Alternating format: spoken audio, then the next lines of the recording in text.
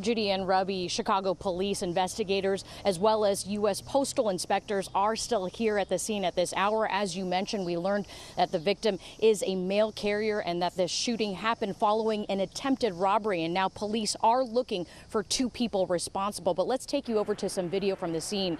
You see inspectors assessing the area, looking for any evidence left behind. This happened just after 3:30 on North Kildare near Melrose in the city's Kilbourne Park neighborhood. Police say a 52-year-old man was approached by two people who tried to take his belongings. Then one of the suspects fired a gun, hitting the man in the leg.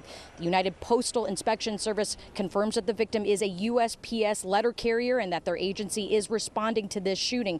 We spoke with one woman who lives in the neighborhood whose father is a retired letter carrier.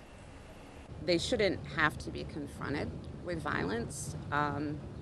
There's no reason for it. As I said, I doubt he put up any kind of resistance whatsoever. He probably said, take it all, and still they shot him.